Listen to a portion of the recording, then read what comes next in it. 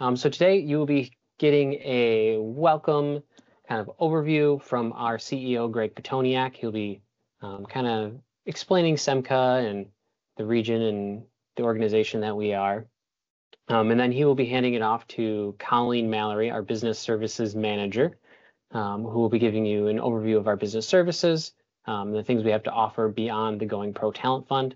And then she will be handing it off to Andrea Chavez Ainsworth, who will be presenting the Going Pro Talent Fund with me. I'm Trevor Verrier. I am the Associate Program Manager and the key contact for the Going Pro Talent Fund. So without further ado, I will hand it over to you, Greg. Thank you, Trevor. Good afternoon, everyone, and thank you for joining us in this informational webinar on Going Pro Talent Fund. So you may be wondering, who is SEMCA Michigan Works? Well, we are one of 16 Michigan Works agencies in the state of Michigan, officially designated by the federal and state government as a workforce development board and to administer workforce development programs in our region. And we are a 501c3 nonprofit established in 1996. And it is an organization created and led by your community and business leadership. It is a formal partnership of Monroe and Wayne counties, the Conference of Western Wayne, the Downriver Community Conference, and the Conference of Eastern Wayne. That formal partnership is the governing board for our organization, and they appoint the Workforce Development Board, of which a majority of the members are from the private sector, which is very important to help inform us on what our employer and industry needs and talent in workforce development. As a designated Workforce Development Board, we operate 6 Michigan Works American Job Centers throughout the region. And one other important tidbit to share with you, because we're very proud of it, and it speaks to our commitment to continuous improvement. Every 3 years, we seek voluntarily to get accredited by a national entity called the National Council on Accreditation. We make this commitment because we want to be very up to date on our business practices and our policies, and again, maintain a path of constant improvement within our organization. Every 3 years, we also go through a strategic planning process involving our boards, our staff, our business partners, as well as some of our constituencies. And these 2 statements provide you with our most recent strategic plan mission statement, which is to provide innovative leadership to create inclusive, lifelong talent and career development system that is responsive to labor market and industry demands. And with a vision that through SEMCA's leadership, there is a robust career and talent pipeline sustained by public and private partnerships, driving a resilient, vital, and competitive economy. So there are 3 categories of customers for us. One, of course, is job seekers, those who may have lost a job or simply want to look for another job. We can assist them with that, and along the way, we provide them with career advising and may even support them with additional training to upskill to meet the needs of in-demand occupations in our region. And we learn about those in-demand occupations by working with our employers. We consider employers a very important customer. And indeed, Going Pro Talent Fund is targeted to assist employers substantially with incumbent worker training. But you are our eyes and ears for helping us better serve job seekers. Lastly, speaking of incumbent workers, your employees are also important to us as customers in ways that we work with you to help upskill and train them. And again, Going Pro Talent Fund is an excellent opportunity to do that. And we have other programs that can support your employees to help them remain productive in your workspace.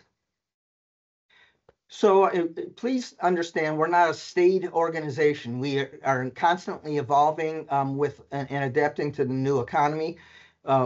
We have a greater commitment than ever to career pathway awareness for youth and adults. Some of you may be from industries where not many youth are saying, oh, I want to go into that industry. And as you know, many of them would be interested if they knew more information about your career pathways.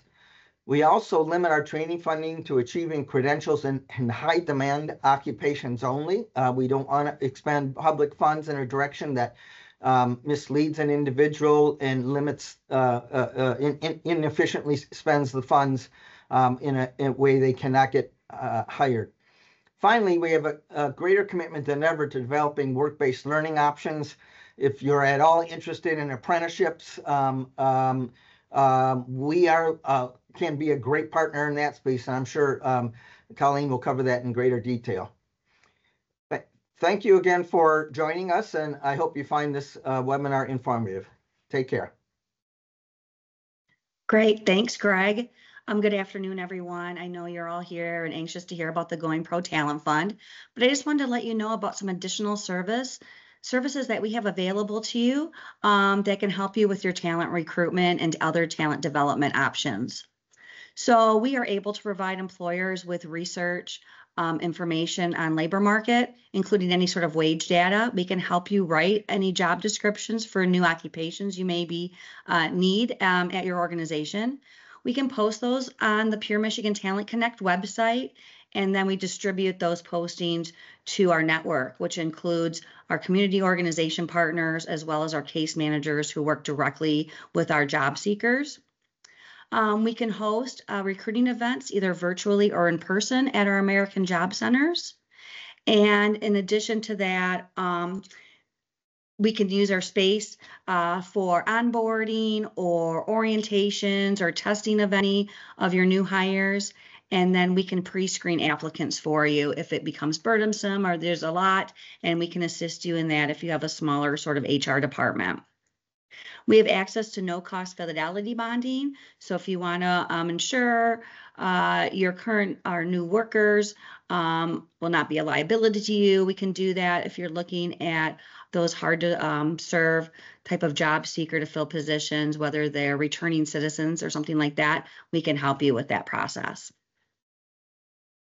For talent development and retention, in addition to the Going Pro Talent Fund, we also help with funding to support any new hire training through our on-the-job training program, as well as current programs. We have grants from a variety of resources, whether it's the state of Michigan or Department of Labor, that we may be able to assist you with.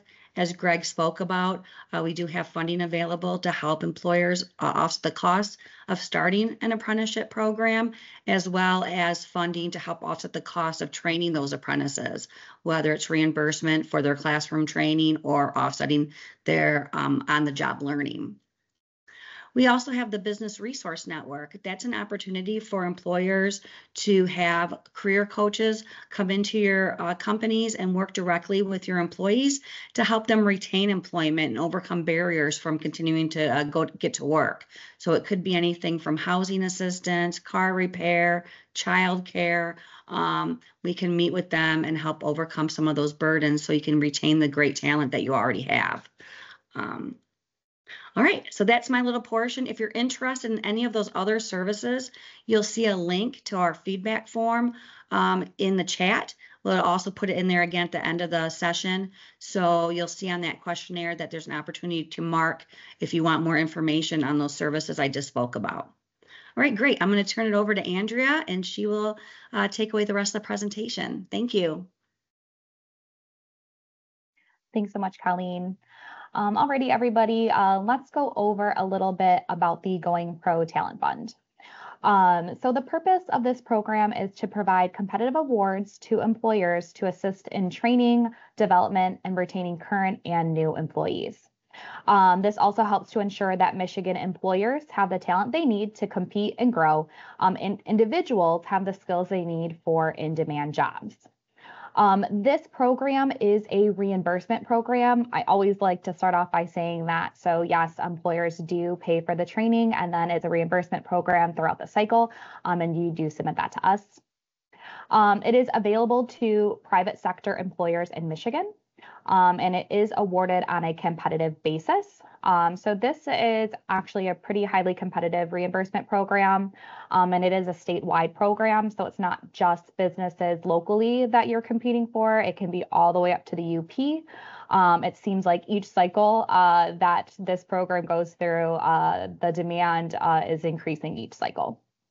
And then you must apply within the application window.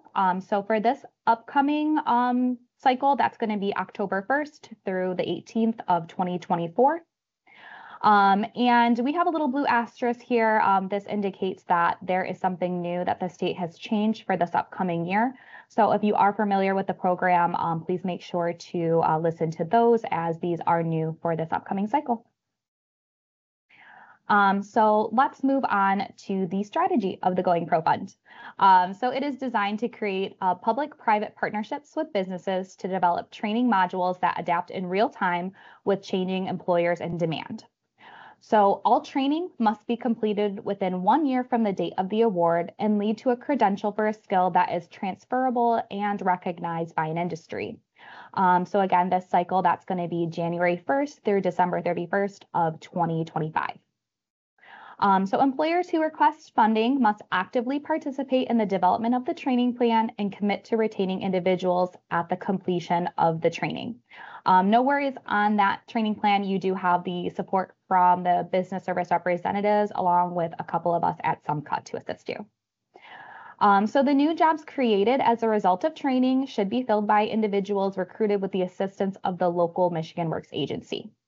And additionally, due to the challenges finding the skilled talent to fill jobs, companies are encouraged to expand their recruitment to include individuals within targeted populations. So targeted populations are going to be like veterans, older workers, returning citizens, individuals with disabilities, and those on the public assistance programs. So let's go into who are the eligible employers of this. So that's going to be the non-government, private sector, for-profit or not-for-profit companies and organizations. The employer must have a need for a skill enhancement, including apprenticeship programs and advanced tech programs for current employees or new employees.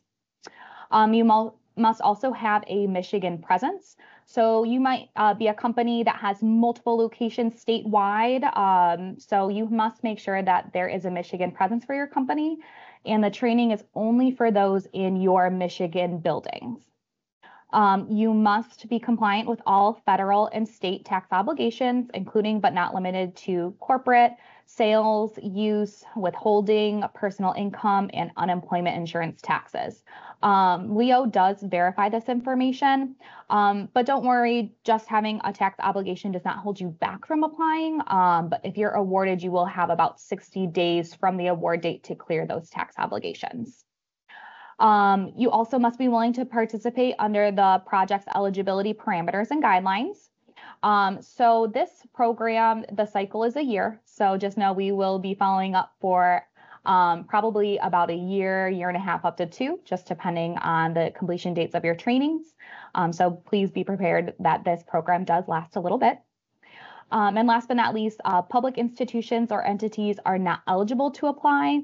So no quasi-public private entities, even if you're a nonprofit 401c3.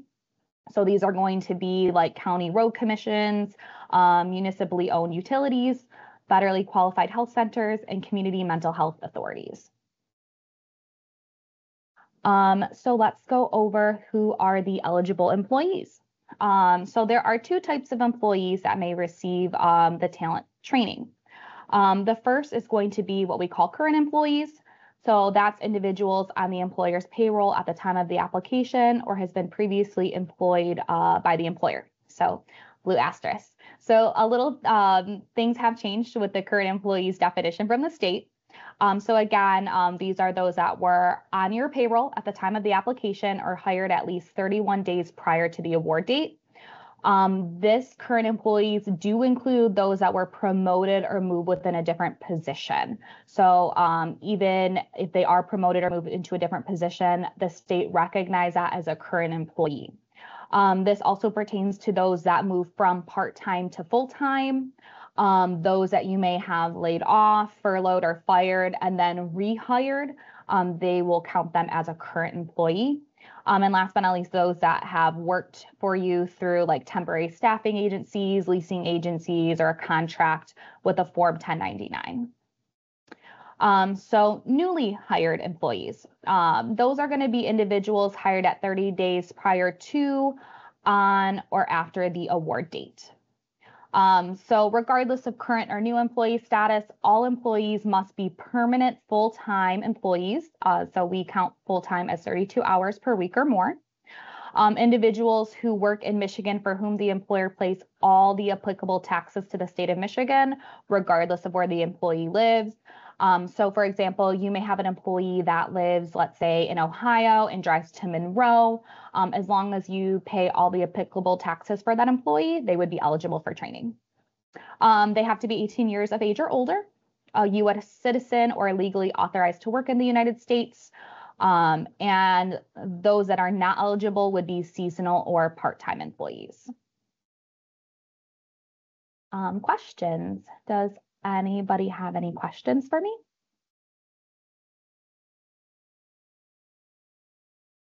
Nope. Okay, I guess I'll move on. Alrighty. So the next one is going to be, let's talk a little bit about the training. So the training itself should be utilized to provide short-term to meet current documented needs of the employers. So no single training should exceed more than 6 months. All classroom and customized training and apprenticeship training must conclude within 1 year from the award date. So again, that's going to be January 1st through December 31st of 2025. New employee on the job training, including the 90 post-day retention period, must be completed within 1 year from the award date. We'll go over how this works in a different slide, but just so you're aware that new employees with on-the-job trainings, it's retention-based, and just making sure that that doesn't go over the December 31st, 2025 date.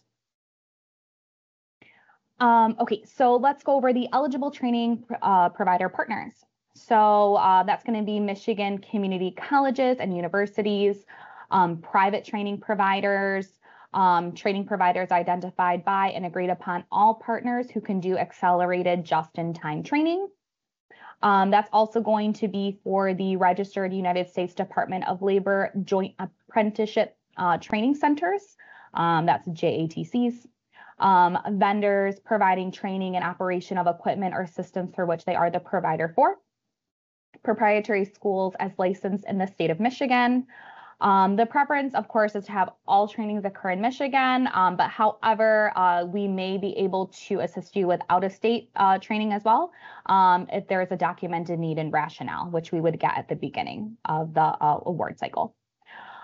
So new this year, employers are no longer eligible to be the training providers outside of on-the-job training.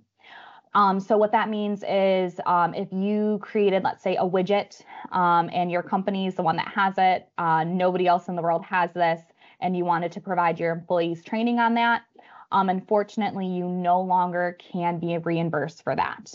You can still do on-the-job training with your newly hired or USDOL employees, but you can't get the classroom customized training.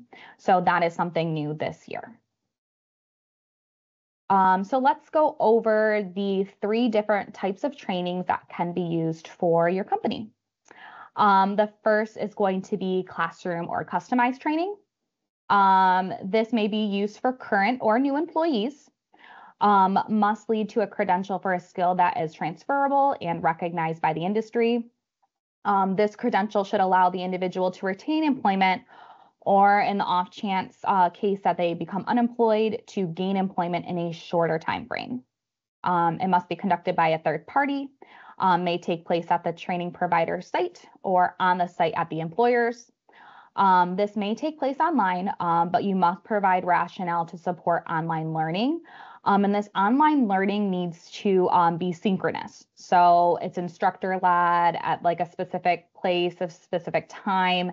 It can't be those online at your own pace trainings or those asynchronous trainings. So we will go over next the eligible and ineligible training handout, which would hopefully help with some of this.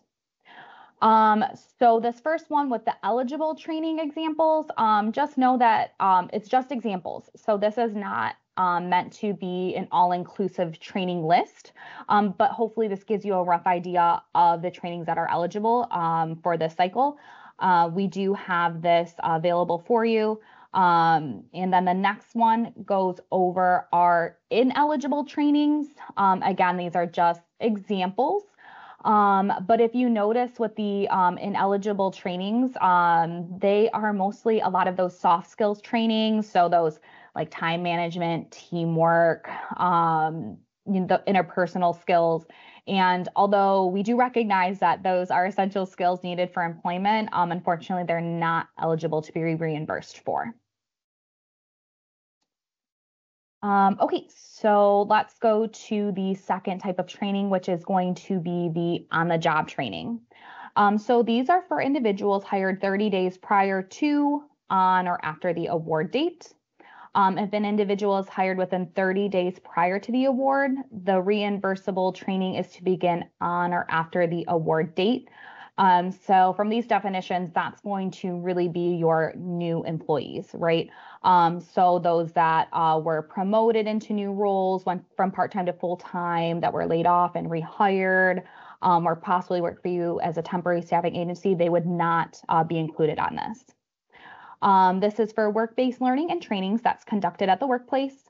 The point of on-the-job training is to really help them obtain those skills to become proficient in their new job and should not be used for the low-wage, high-turnover occupations. So again, on-the-job training is a reimbursement program. So the 90-day retention begins upon the completion of the training and must be completed within 1 year of the award date. So this is basically saying that again, if you hire somebody in December, you wouldn't be able to receive like a 90-day retention for that person because 90 days would probably land around March, let's say. And the training, and the cycle ended in December. So for the payment purposes, you'll get 50% if your trainee is retained for 30 days, 75 if they're retained for 60 days, and 100 if they have been retained for 90 days following the training completion. So not from their hire date, it's from a training completion. Okay, and let's go over the third type, which is apprenticeships. So all apprentices are eligible for training funding. So as long as they're active, regardless of what year they are in their apprenticeship, they qualify. An apprentice may be a current employee or a new hire trainee. Trainings may be classroom, a combination of classroom and on the job only, and they can do 100% online training if it is a part of a US DOL approved curriculum. So you will need to provide a letter attesting that you have an active US DOL apprenticeships, including their occupations. So for individuals that are at risk of not being registered in time to be recognized by the Talent Fund training plan, they shouldn't be included in your application. You will need to provide the names for the Rapids verification, including their Rapids ID. Alrighty, so the next one goes over your training funds. So let's go over what's allowable. So that's going to be actual costs for the classroom training, wage reimbursement for new hire on the job training, US DOL registered apprenticeships trainings, classroom training only, on the job training only, or a combination of both the classroom training and on the job training. Things that you are not able to use the training funds would be for purchases of tools or other equipment like laptops, licensing fees, testing fees, curriculum development, travel costs for the trainees, and online subscriptions. All right, so with the training funds, the actual cost of training, so the classroom training should not exceed more than $2,000 per trainee. New hire on the job training and classroom training should not exceed $2,000 per trainee. And US DOL registered apprenticeship training should not exceed $3,500 per training. So simply put, most of your employees, new or current, your maximum is going to be about $2,000 per employee. And then if it's a US DOL registered apprentice, that's going to be the $3,500. But you can get a little bit more if you do hire from the target incentives. So that's going to be $500 extra may be reimbursed to an employer for each new hire who qualifies under one of the categories. And make sure you note that bold, the new hires. So that's going to be your veterans, your active militaries, older workers, returning citizens, individuals with disabilities, and public assistance recipients. If you have somebody with a high school diploma or equivalency in the path, if they're on that path, they get $1,000. So please know that these are not stackable. So for example, if you have a new hire that is both a veteran and a returning citizen, you could not get $1,000 for them. It would be the 500. Any questions for me? Man, I must be doing good. Wait, Great. Wait, Oh, I do have a question. This is Yeah. Carrie Henson at Summers. I'm a little confused for the on the job and the apprentice. Is the on the job, does it have to be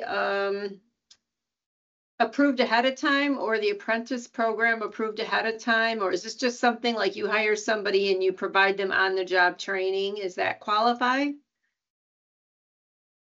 That's a great question. Yes. So if it's on the job training, that's eligible for your new employees.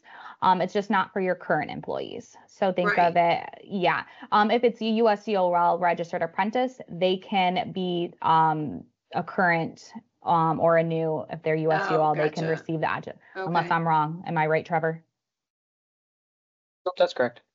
Okay, but for the on the job training that they receive, I mean, if it's just regular, like showing them how to do the work, does that qualify? It does. Yes. Okay. And that's, okay. Yeah, absolutely. Okay. Thank you. Yeah, no, thank you. Great question. Anybody else? Okay, I want those easy questions. You give the harder ones to Trevor in this next ones, okay? So let's go over your employer responsibilities. So you must be actively involved in the training plan and the design of the training project. So this should include realistic expectations. So we're really going to drill down to the real training needs. So what can be accomplished and still meet your production and other business needs. Awardees are accountable to implement the training approved plan. So I always like to highlight this one because if you do receive an award and you receive the funds, I've had some employers that it said, you know, realistically, we really couldn't shut down production in order to send these employees to training. So really want to make sure that you understand like the full training needs and what can be utilized for this program. It should not be used for those low wage, high turnover occupations. Because the expectation is that the training leads to a higher skill and therefore results in higher wages. You will sign a contract or a training agreement with the Michigan Work Agency outlining the employer's roles and responsibilities in the training project. And you'll do that with the SEMCA staff, so you do have support, so you will know exactly what would be required if awarded. At the completion of the training, you will be needing to do an impact story that's done online. There should be a commitment to retain employees at the completion of training, provide wage information prior to training, post-training, and 6 months post-training. So this is kind of where I said the cycle lasts a year. We're probably going to be in contact with you for about 1.5 years up to 2 years. We'll be asking for this information. You'll have to provide the required documentation for each reimbursement. Again, this is a reimbursement program. So throughout the cycle, you'll be providing certain documents in order to receive the reimbursements for those training. Provide projected employer's contributions on the application, and then confirm the projected or revised contributions post-training. That's just an Excel sheet. Again, we'll walk you through that. So application should include calculations such as wages paid during the trainings and the cost of the equipment, release time for trainings working through the high school diploma or GED program during the work hours that they may be used. Employers should retain supporting documentation for the employer contribution as random audits may occur. So this state just likes to see that the employer is also contributing to the employee's success. And so that's what it's showing. So anything that is not eligible to be reimbursed for the training program, you can put that amount on this Excel sheet. Close out the year's prior award before receiving the new award, and then commitment to using the Michigan Works and Pure Michigan Talent Connect to recruit for talent to fill your open positions. And with that, I will hand it off to Trevor. Thank you, Andrea. So here is a kind of a brief outline of the application process. So after today, if you are interested in continuing on with the Going Pro Talent Fund, you will do a fact-finding session with your business services representative that handles your area. They will meet with you, discuss kind of your business needs, your training needs, to see if this program is a good fit for you. If it is, then they will provide you with a link to an online application, which opens October 1st. That is to be completed by you, the employer, but don't worry, we are here to support you. Your BSR will help you through that application. If there's anything they are unable to help you with, myself and Andrea will step in and help you as well. Again, the application period opens October 1st and closes October 18th. If you do not get your application in on time, you will unfortunately have to wait until cycle 2. The state is very hard and fast on their rules. They will not allow any leniency and open your application back up for you. Once all applications have been tallied and scored, training period will start January 1st, 2025 and go to December 31st, 2025. As I said, they score all the applications, they rank them in order from highest score to lowest score, and they go down and award until funds are exhausted. So if you are not awarded, it's most likely just, it is because your point threshold did not meet where it needed to be awarded. Completion of an application does not guarantee funding. As Andrea mentioned before, it is a statewide competitive grant, so you are competing against employers all around the state. So now we'll dive into that scoring criteria. So this year there are a few changes. They are keeping the tiered scoring for the dollar amount requested. So this is something to think about as you're applying and how much funding you're requesting. So if you request $60,000 and under, you would get a total of 4 points. 60 to 120 is 3 points. 120 to 180 is 2 points. 180 to 220 is 1 point, and 220 or above is 0 points. Just because you request, above that 220 mark, that doesn't mean that you're not going to get awarded. We do have employers that get awarded who request above that. And don't feel like you got to scramble to write all this down. In the employer guide that was attached to the meeting invite, everything we're going over today is covered in that employer guide and in even more detail.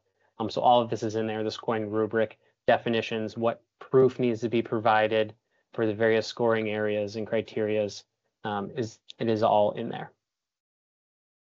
If your application includes training directly applicable to infrastructure, electric vehicle, mobility, or related infrastructure, the related infrastructure in this category is new this year. So if you're someone who kind of touches a part of running high-speed internet cable for communities, that's that related infrastructure, you could select this category and get points there. For the most part, all of these categories are checkboxes that you, the employer, have to select to get the points. And keep in mind, any area that you get points for, you will be required to provide proof that you qualify for those points. The employer, so if you have not received an award or an ELC award in the past 2 fiscal years, so that would be 2023 or 2024, you will get points there. I believe this category is automatically calculated based off of your employer name and address and FEIN. The system will recognize if you've applied before, or it should. If your business lands in one of these high priority sectors, you can select this box to get points here.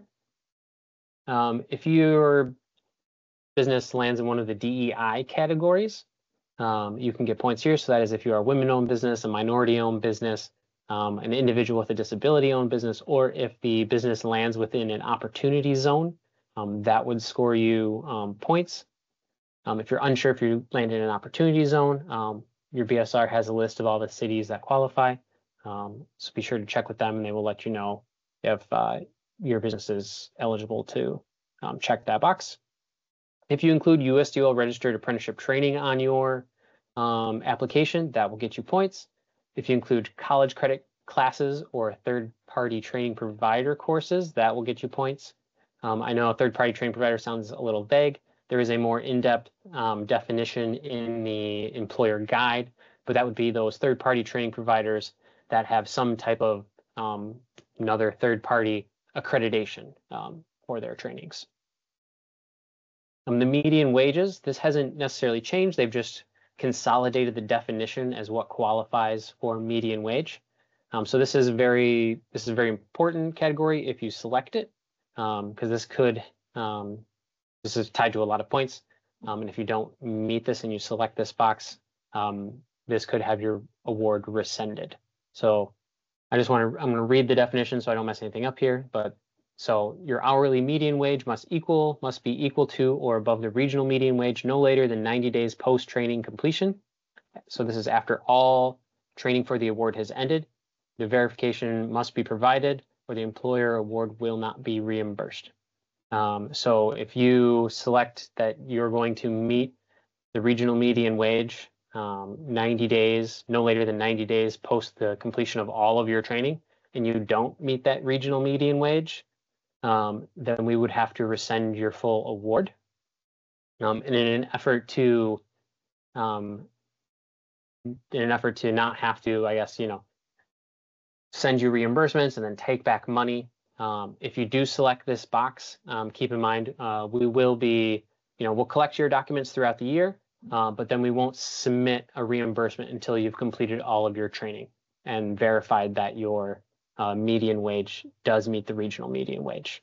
I believe the Wayne regional median wage is about $23.50 and the Monroe is about $21.50. It will auto-populate when you enter your company address, and it'll tell you what the regional median wage is for your area. If your application includes technical hard skills training that results in an industry recognized certification or license within the training period, so that would be like if your apprentice does a training and they complete all of their training courses and they go and get licensed within that training, within that 1 year training window, that would allow you to select this box and get points. If your application includes training directly applicable to creating or preserving affordable housing units, check that box and get points. If your application includes training directly applicable to increasing household access to high-speed internet, check that box and get some points. And then some tiebreaker points to keep in mind would be when you're doing your application, if you have fewer than 100 employees on your application, that will get you points. If you're 50% or more are new hires on your application, that'll get you extra points. Funding request is no more than $60,000, that'll get you extra points. And if you have that USDO registered apprenticeship on your application, that'll get you points. And these will only come into play if it comes to a tiebreaker where they get down to bottom of the points list. If you have several employers that all have the same points, then they'll go into these tiebreaker categories to see who gets the remaining funds. So here's some clarifications on rules. These are things that have been in place in prior fiscal cycles, but they weren't very clear in the employer guide. So they've kind of clarified, added some clarifying language in the employer guide. So due to the competitive nature of the program, the employers must de-obligate funding linked to the initial application score if that funding is not being expended for the original pledged intent, or a major scoring criteria component is not met or improved. So if you select college credit for a course and you do not take a college credit course, those funds tied with that college credit course that you initially put on your application will be rescinded. So you select college credit, those funds have to be used for a college credit course. If you don't use them for a college credit course, then they just get rescinded. Same thing goes for if you select third-party training provider, and then you don't end up using a verified third-party training provider. So that's those training providers who have another third-party accreditation. If you put USDO registered apprenticeship training on your application, you don't train any USDO registered apprentices, those funds that are associated with that training, those trainings would have to be rescinded as well. And again, that regional median wage, that one's very important. That has a lot of points. If you do select that box, you don't meet that regional median wage 90 days after the completion of all training, your whole award would have to be rescinded. Earning a certificate or license. So that would be if you check that points box for that example I gave, where if you had an apprentice who completed all their completed their apprenticeship schooling during the award period, and they don't end up getting licensed or becoming certified in that award period, then the points associated with that course would have to be rescinded as well. Again, this is the hourly median wage. That is very, very important. We really want to drive that home. If you select that box, please make sure you're going to meet that regional median wage post 90 days after completion of all training. Because I don't want to take back money. Not fun. Not fun for anybody. Something new they did change this year.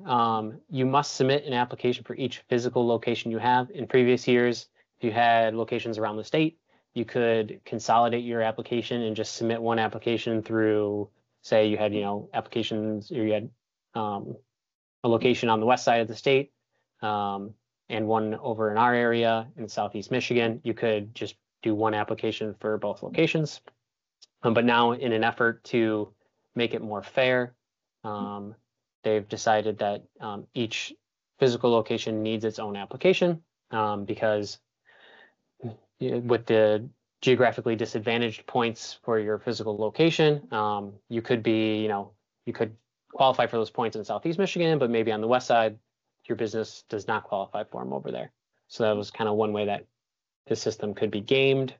So they're trying to make it more fair for everybody. So separate applications for physical locations.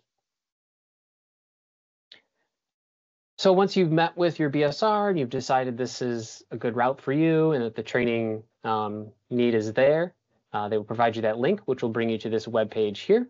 If you don't already have a WeBlooms account, you've never done Going Pro in the past, you will most likely need to sign up for a new user account here. Use that sign up today link, create a new account. This is your standard, user account information. Fill that out. Once you've created an account, select New Authorization Request. Then you'll be filling out information about the organization you are applying for, your business. Please make sure you enter the name that you want publicly displayed if you are awarded here as doing business. And here, make sure to put your business name and the name of the city in which you are located. Sometimes employers accidentally just put the name of the city, so on the award, it sometimes can show up as just the name of the city instead of your business. Remember to select that new authorization request. If you accidentally select existing, you'll have to redo the whole process and submit a new one. Please make sure you select the correct MWA, the Michigan Works Agency you are working with. So you'll be selecting Southeast Michigan Community Alliance, SEMCA. If you are working with us, there is a Michigan Works Southeast, which is not us, but that is a common mistake we've had in the past where people select them instead of us. Please make sure you're selecting SEMCA.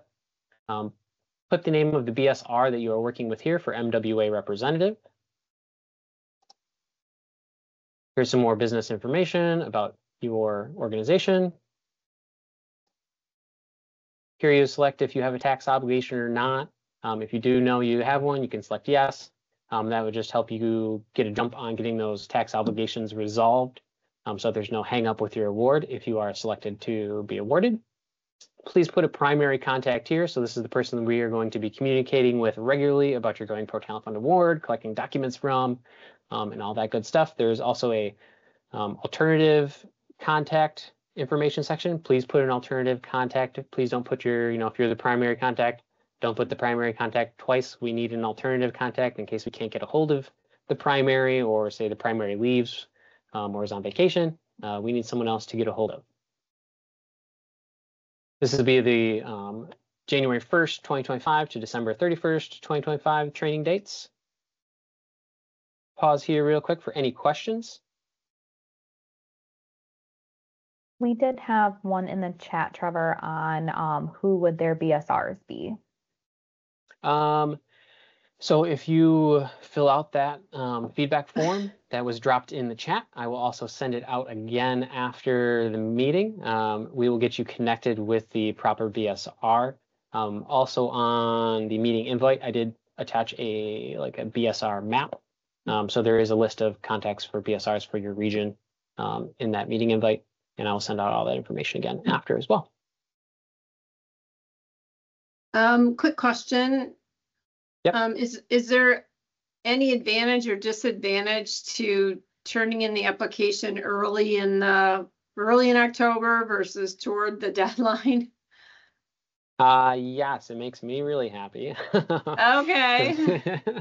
But no, yeah, I mean, if you turn it, the earlier you turn it in, the more time we have to review it. And if there's any like tweaks or Okay. anything that need to be made, we can get that back Okay. to you in time so you can make adjustments or, if there's areas we see like, oh, Yeah. you might be able to get some more points or, some things like that. Okay. Yeah, turning in Smoother early, process. so much smoother. Turning in early is always appreciated on our Okay. end. Great. Not All right. opposed to Thank that. you. Yep. Thank you.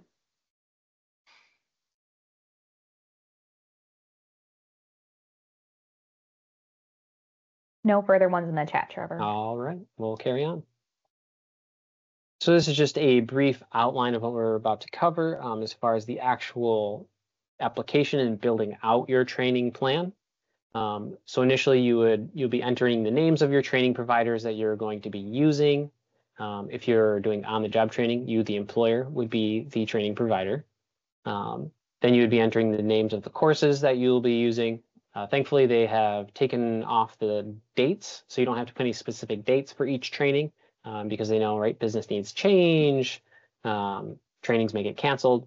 So it allows you to, shift around those trainings without having to do a bunch of modifications in the online system, which is very appreciative on our end and less work for you guys as well. Then you'll be entering the number of current employees and new employees that would be taking that course. And then same for apprentices. If you're doing an apprenticeship, you'd build out an apprenticeship course, the number of new or current apprentices taking that course. So this is what this process actually looks like. So when you go in and you've done everything, you've submitted your authorization, we approve you for an application, you click to start your application, it'll bring you to the training provider information page.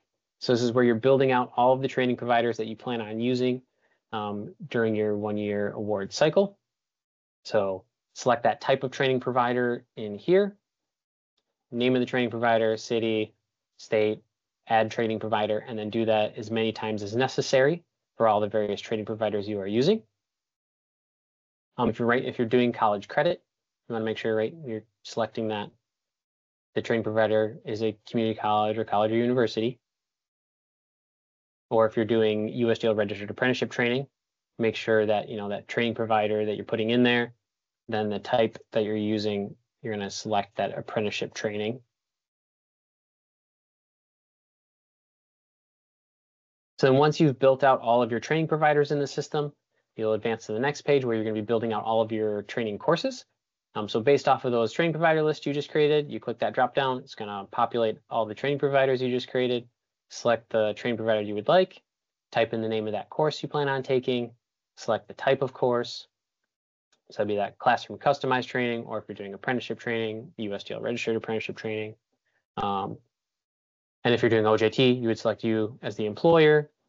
Select the OJT, type of training would pop up as OJT here. Type of credential that you're going to be earned from that course. This is important that you select the proper credential, because if you accidentally select college credit and no one catches it, you may even be taking a course at a university, but it's a non-college credit course. So in a review, we might be like, oh, they're taking it at Schoolcraft Community College. They selected college credit. We don't know that it's a non-college credit course, so we think it's good. Approve your application, submit it. You take that course and you go to get reimbursed for it and college credit wasn't earned, then we would not be able to reimburse you for that course because college credit wasn't earned.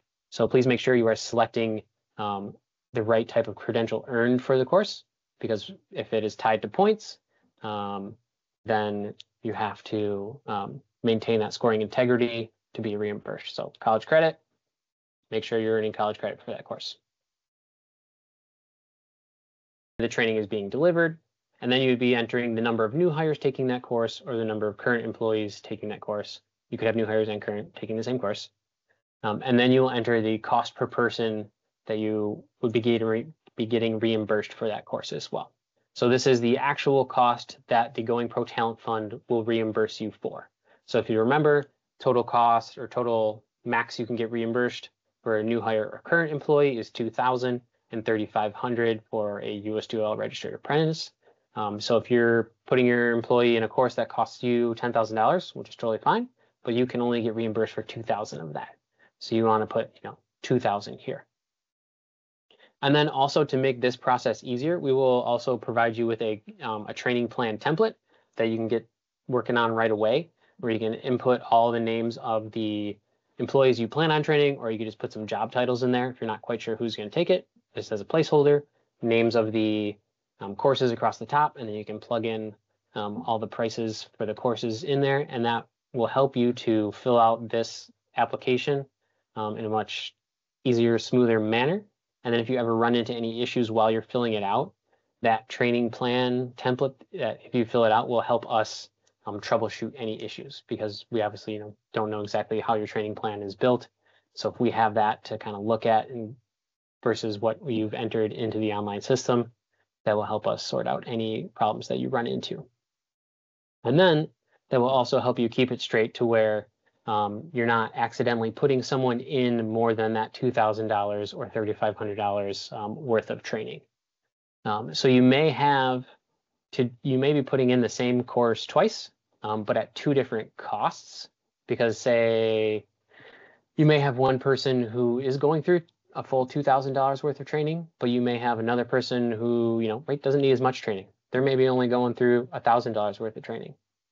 So if you're doing welding 101 for, let's say, like 2 new hires and 2 current employees, and that course is $1,000.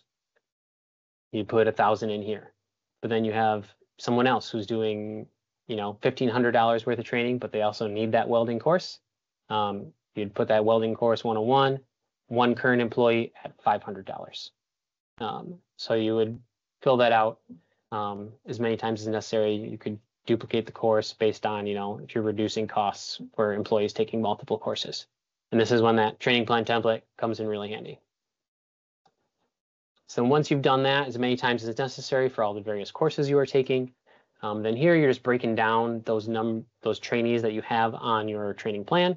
So here you're putting the total number of new hires you plan on training, total number of current employees you plan on training, and then these categories here are just a breakdown of these 2 categories here. So it asks you about, like, if you have new hires that are earning college credit, put how many are in there. Or if you have new hire apprentices or current employee apprentices. Then you'll be entering the average hourly wage, and there will also be that median wage category.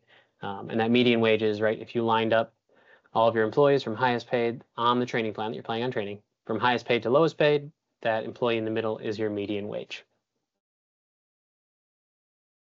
So that is something to think about as well as you're building out your training plan, to where you may, reduce the number of employees you're training so that your middle employee does meet that regional median wage.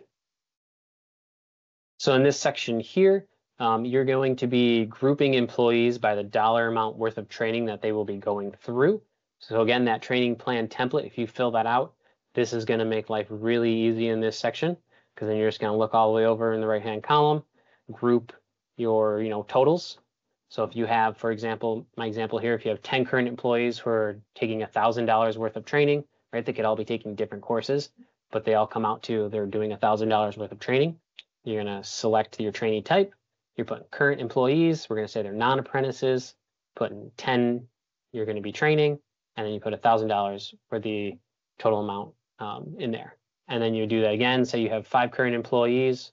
So current employee, non-apprentice, 5, but then they're taking $2,000 for training. So then you put 2,000 in here, add reimbursement. So then you do that as many times as necessary for all the various different dollar amount groups that you have. And then you would save and continue. And then if these 2 numbers match up on your next page, everything is filled out correctly, and there should be no issues. If these don't match up, most likely a lot of the errors usually come on this reimbursement details page, which that training plan template will help you troubleshoot, and it will definitely help us troubleshoot it if you need us to step in and help you figure out where the issue went wrong or where you went wrong. So then as you move on, then this is where you're going to be putting in that employer contribution, your projected employer contribution. So it doesn't have to be, super accurate, just what you're projecting, right? It's an estimate.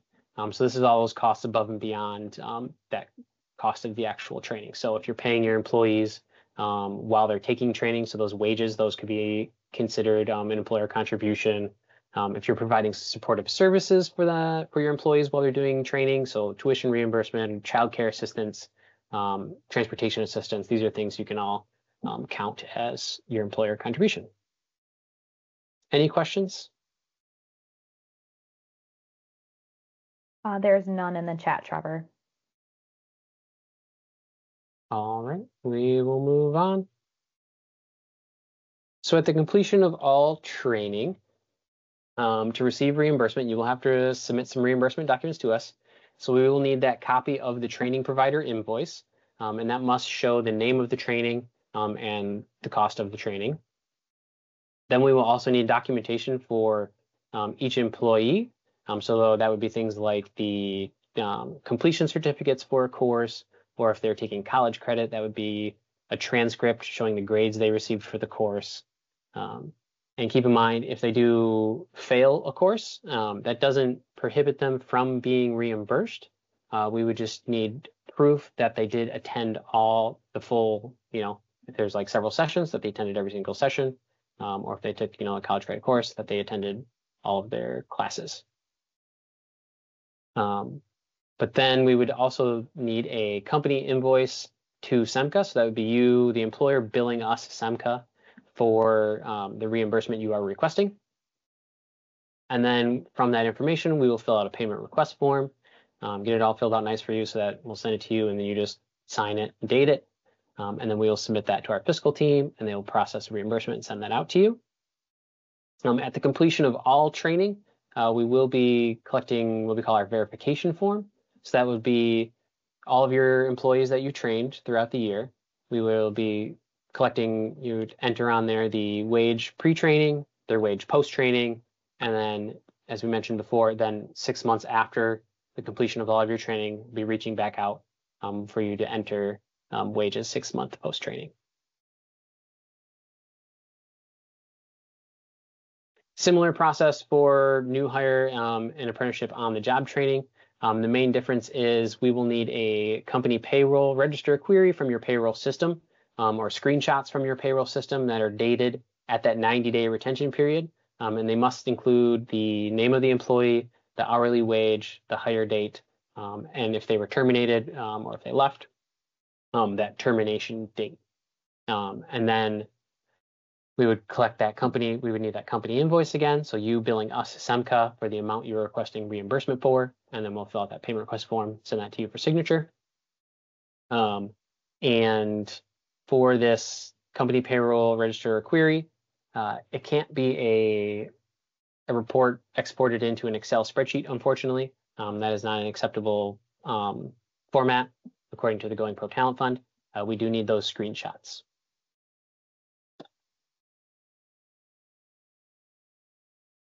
So at the completion of all training, we will be collecting those impact stories, which were mentioned earlier. This is an online form, very simple. We'll send you the link, you fill it out, submit it online, then we're notified that you submitted your impact story.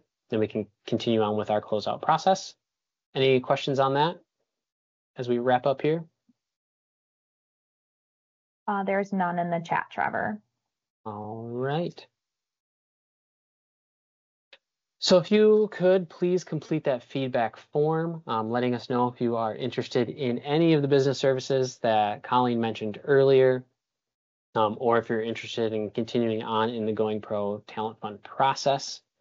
If you are, we will get you connected with your business service representative, where they'll schedule a time to do a fact-finding meeting with you to see what your training needs are and how we can best help you meet those through the Going Pro Talent Fund, or maybe potentially some other training funds that we may have. If it is appropriate, that BSR will send you that link to the online application, which opens October 1st. Please don't try and start your application October 1st. It won't work. It may let you start one, but then you'll still have to start another one. You have to start a new one on October 1st. If you are awarded funding, you will be notified via email, and then you will be required to attend a post-award session where we'll go into more detail about the reimbursement process and documents that are needed, and review the training agreement, which we will then send out to everybody to have you sign it and send back. If you are not awarded funding, or if you're unsure if the Going Pro Talent Fund is the right fit for you at this time, don't worry, there will be a second cycle offered this year. It will be in the spring. We do not have specific dates for that yet. And please remember, you may only be awarded one award per fiscal year. So if you do apply in cycle 1 and you are awarded, you will have to wait until the next fiscal year. But if you are not awarded, you can always apply again in cycle 2. Again, that application start date is October 1st. Training period will begin January 1st and run until December 31st, 2025. Any final questions here as we wrap up? None in the chat. All right. Thank you, everybody, for attending today's session. I appreciate you taking time out of your day to learn about our FY25 application. If you have any questions that pop up after, please feel free to reach out to me. My contact information there on the screen. Please fill out that feedback form, and everyone have a wonderful rest of your day, and enjoy this warm weather while it lasts.